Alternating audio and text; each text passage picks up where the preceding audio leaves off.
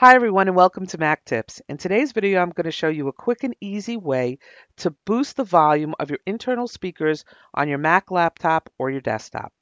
Now, if you've ever had a situation like I have where you're watching a video from YouTube or a movie and you've already increased the sound to the maximum level and it's just not loud enough and you'd love to have a way of just boosting up that sound just a bit more, this is the video for you. So here's the tip. I was actually having the problem and I found a utility and here it is. It's called Boom 2. It's made by Global Delight. And basically, what it does is it artificially boosts the sound levels to make everything sound much louder and better. It also improves Spotify, iTunes, Netflix, YouTube, anything that has audio in it. It also has some cool equalizers that adjust the frequencies and compensates for your laptop's MIDI internal speakers. It also customizes it directly for your Mac, which I'm going to show you in a minute. And it also has improved sound coming from your headphones and Bluetooth speakers.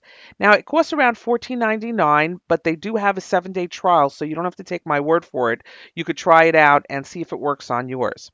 So, first of all, just to show you, basically, it comes as a DMG file. All you would do is download it and drag it into your applications folder and then just open it up and run it.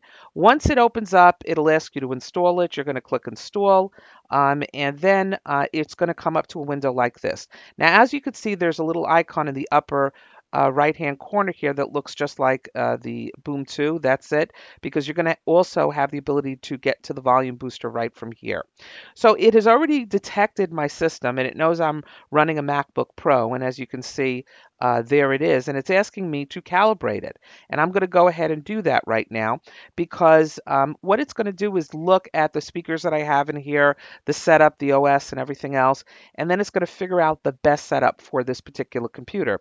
Now, that's pretty cool considering that each Mac computer could be slightly different, especially with the speakers, and this is going to find the best audio quality. This application works all the way from Yosemite and up, and it even has special ways of working with their equalizer effects that will work on the touch bar on the new Macs. So let's go ahead and calibrate my Mac Pro and see how this thing works.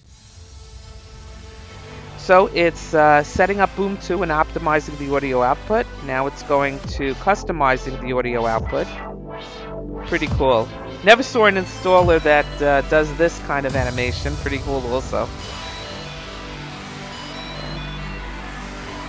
There it goes. Now it's on stage 3.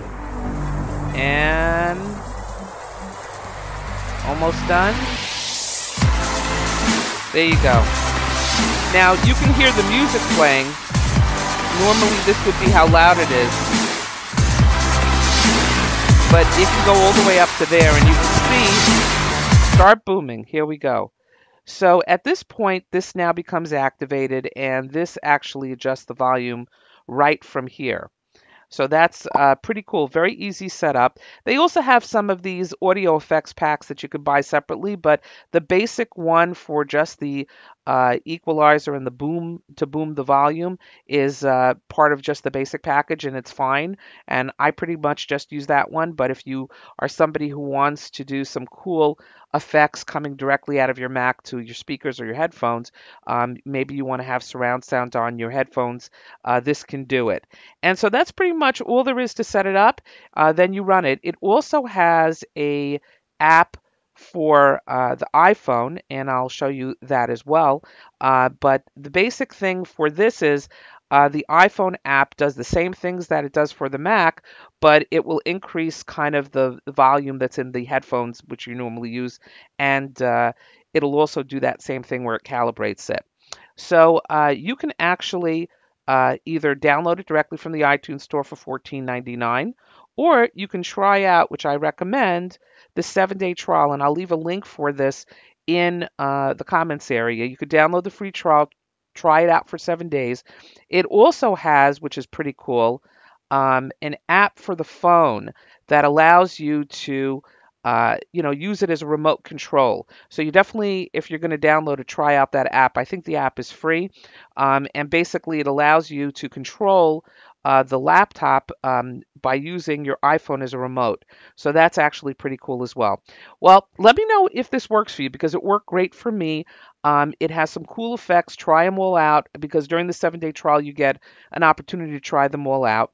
And hope you liked this tip. Like the video if you liked it, and please subscribe to my channel. Thanks for listening.